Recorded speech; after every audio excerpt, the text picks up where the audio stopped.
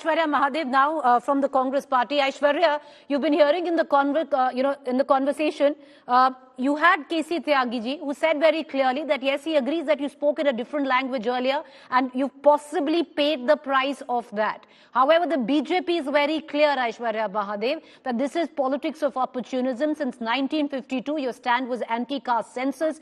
2009, there are interviews of Rahul Gandhi where he's made it very clear that he doesn't believe in caste census. 2015, Karnataka, where you come from, you have the data, but you don't make it public in terms of where the figures of the OBC. You can do that. You're not doing it. Good evening, Preeti. I think first and foremost, I would like to applaud the Indian education system for the fact that people like Guru Prakash here can give you such eloquent lessons of history. But the fact remains that today we are talking about what is today. Mr. Tyagi also has spoken about the stand of the Congress. But let me tell you two very important things that are extremely pertinent for the discourse today, especially in light of what was said yesterday by the Prime Minister and whatnot. There is an inherent difference between caste discrimination and the demand for a caste-based census. It is massive hypocrisy that when somebody is chief minister, they talk about their OBC credentials, while other people, when they talk about affirmative actions for communities that need it, because caste is a moving sort of dynamic metric that we cannot account for without having a socio-economic census, there is massive opposition to it. One. Second is when my state goes to election, the self-same man that talks about defeating casteism comes out and talks about reservation and affirmative action for the Vokaligas and the Lingaites, or rather the Panchamshali community, while removing reservation for one entire community in itself. But post the massive rout in Karnataka now talks about how caste and religious and regional forces should not speak against nationalism, and that is what I believe is hypocrisy. The Congress party, forget the past. We have also conceded post 2011. My own leader has spoken about the fact that maybe it may have been a mistake that we did not allow for a socio-economic census numbers to come out validly. Let me, Preeti, I've heard all of them. Go ahead. But the reality today is this, Preeti. You cannot inherently negate the fact that for better delivery of welfare schemes, that for better delivery of targeted resources, there is a necessity for a socio-economic census one. And that, I believe, is inherently all that we're asking for. Mr. Tyagi also has conceded this, while Mr.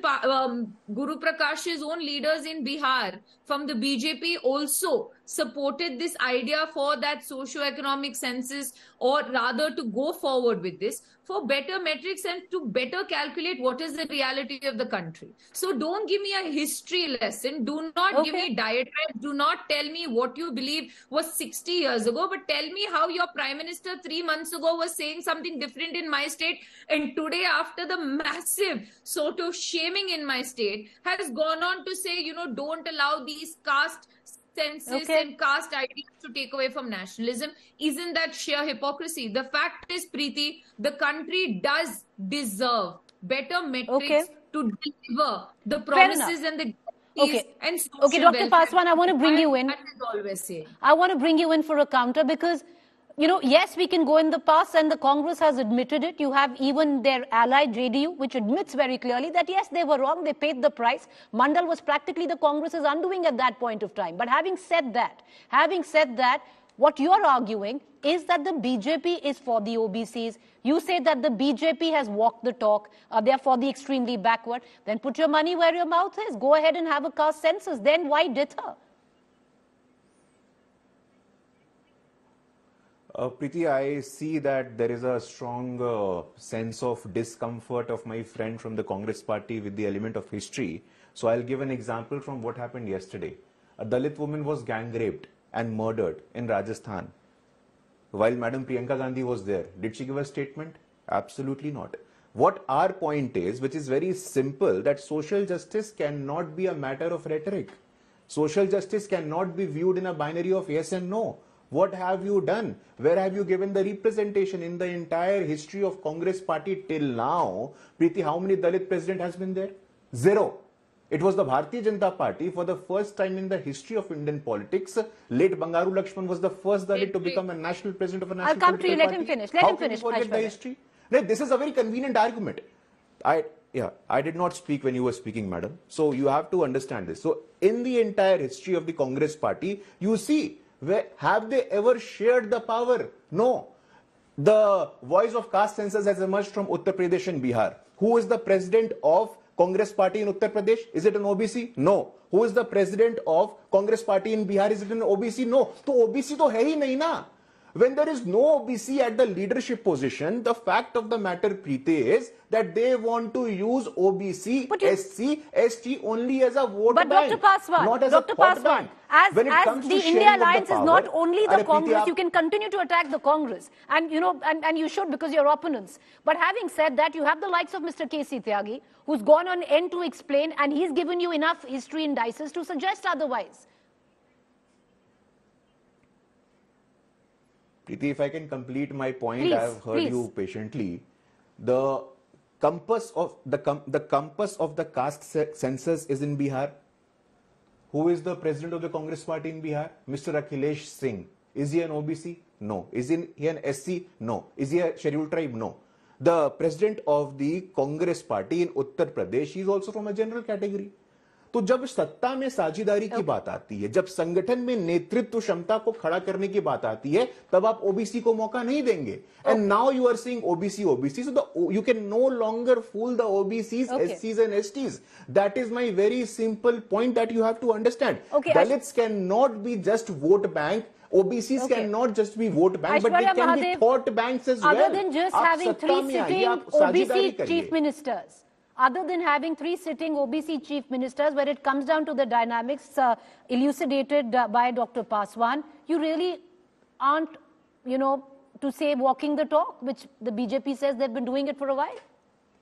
You know, the sheer hypocrisy is in Karnataka when you talk about secretaries and chief secretaries and people heading there. The BJP there started crying foul about the fact that a lot of OBCs and minorities were being given an opportunity. But I'll move past that. Preeti, I have one single question, right? Fine.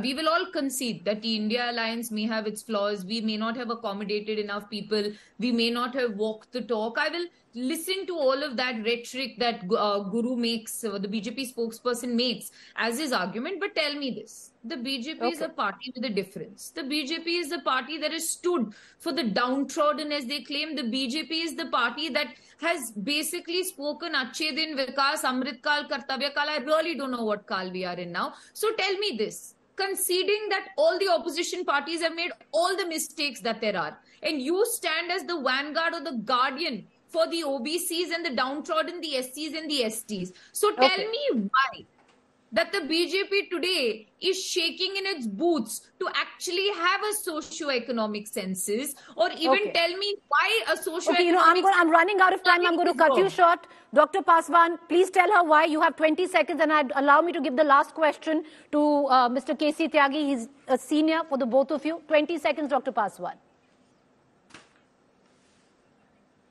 No, 100%. And Preeti, let me make this very clear. When it actually came to sharing of power, when it actually came to cultivating leaders from the OBCs, SCs and STs, it is the Bharatiya Janata Party that has done it.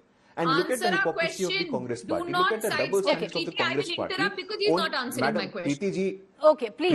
Let's not talk over each other. Let's not talk over each other. Okay, allow him. If he wants to answer it or he doesn't want to answer it, allow him. Aishwarya, you've had your, just say.